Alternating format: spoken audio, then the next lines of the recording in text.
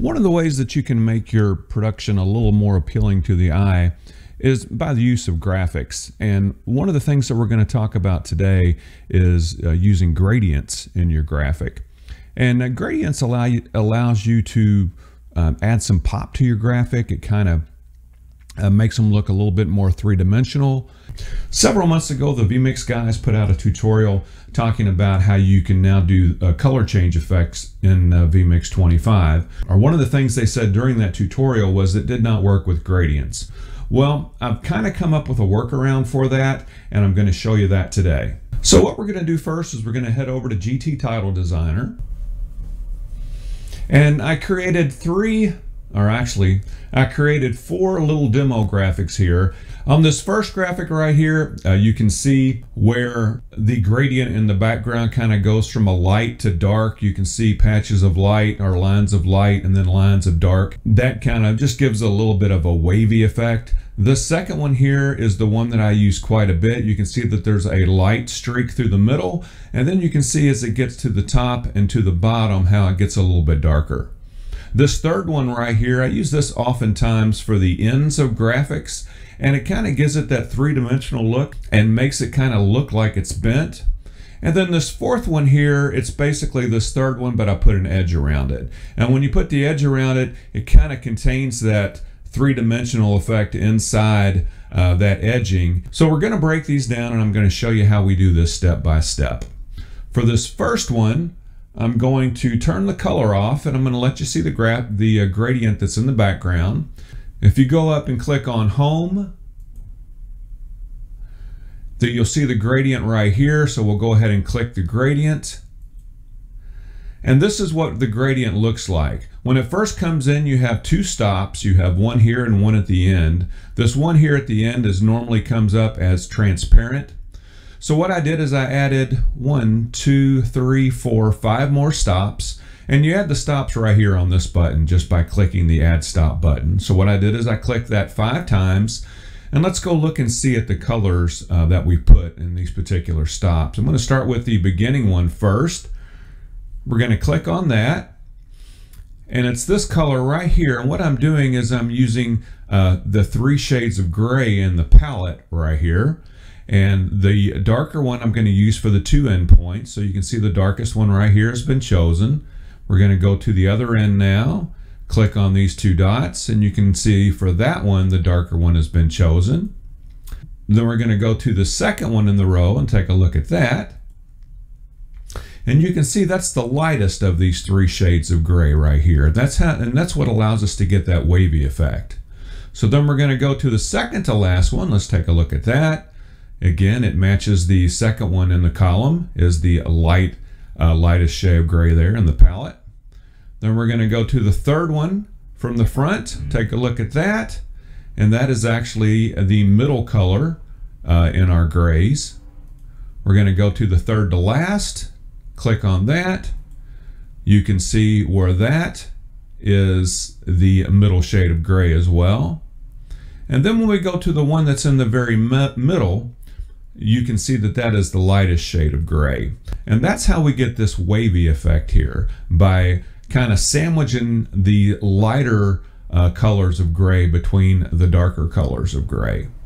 So let's go ahead and put the color back on here on that particular element, and then you can see that wavy effect that you get by superimposing the color. Dropping down the opacity is what we had to do on the actual on the gradient. We had to drop the gradient down a little bit, and then that allows that color to bleed through. So let's go and look at the second example, and this is the one that I said I really use quite a bit. It's the one that kind of gives it that three-dimensional bin look in the graphic. So let's go ahead and turn the color off. We're going to go to Home, and let's take a look at the gradient on this one.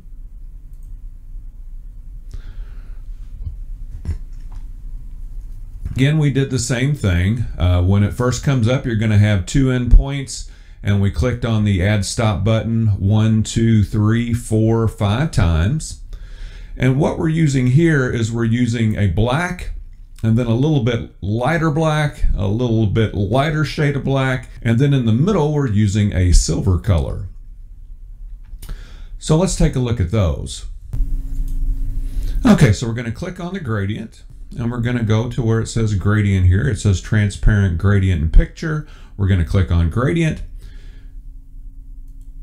And you can see on the very first one right here, and then the very last one right here, it's the very same color.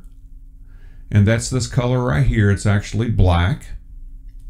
And then we're going to go to the next two in the middle, this one here and this one here, and click on these two white dots, and you can see it's our darkest shade of gray right here.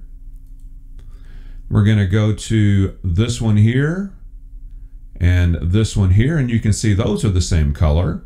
And we're going to click on the two dots, and that's our middle shade of gray.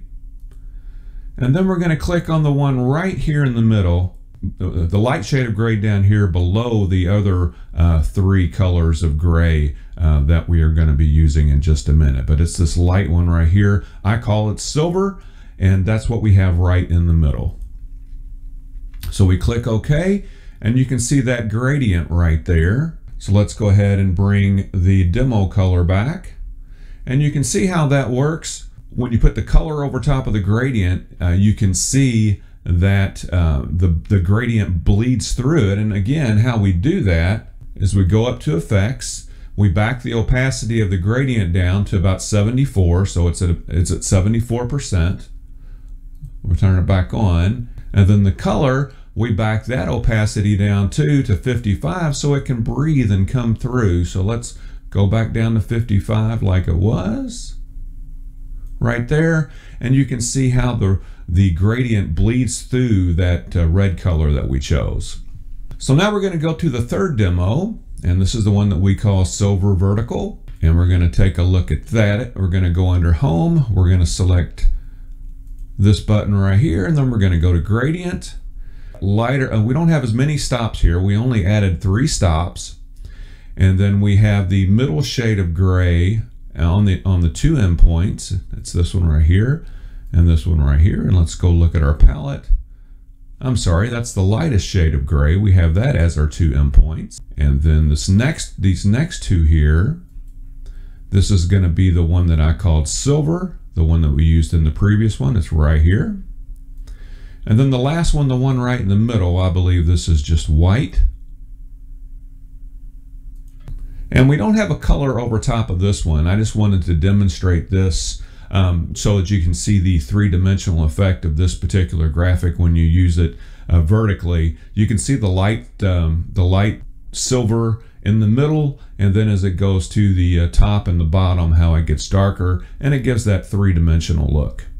The last one here, like I said, we just added an edge to it. So I just right-clicked and copied, clicked on that, and then I right-clicked and pasted, and then just moved it over to here. And on this one, I came over to this right here, which is the edging.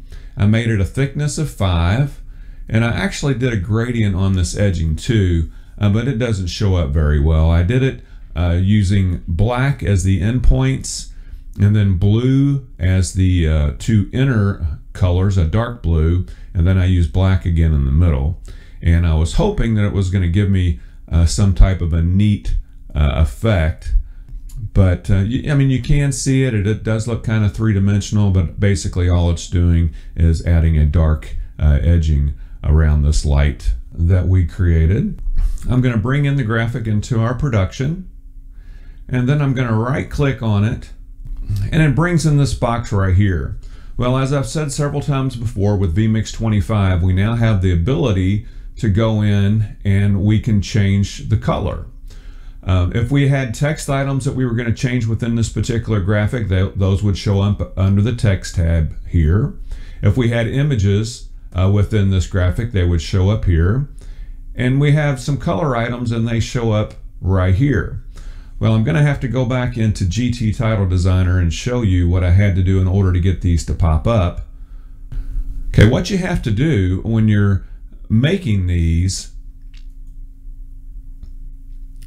on this one right here where it says Demo Color 1, you have to go up under Data, and you have to make sure when you first add something here, this hidden button is going to be checked. You got to make sure you uncheck that hidden button so it's going to be available to you. And I'd had to do that on both of these. Let's go to the second demo color here, and you can see again it's unchecked. Just to show you, when you bring in a rectangle for color, when you first bring it in, you can see how that box is checked there that says hidden. You have to make sure you uncheck that box so that it'll be visible under the title editor. So let's go ahead and we're just going to get rid of that box there, and then we're going to take you back to this. I'm going to bring the graphic back in. Once again, I'm going to right click, select the title editor, and go to the color tab. Let's bring this up and kind of out of the way.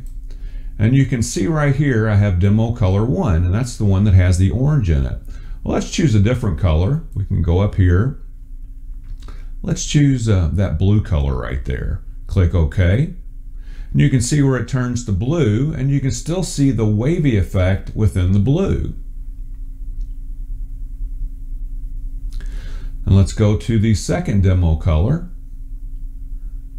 And we're going to click on the color palette here, and let's kind of make it a greenish color.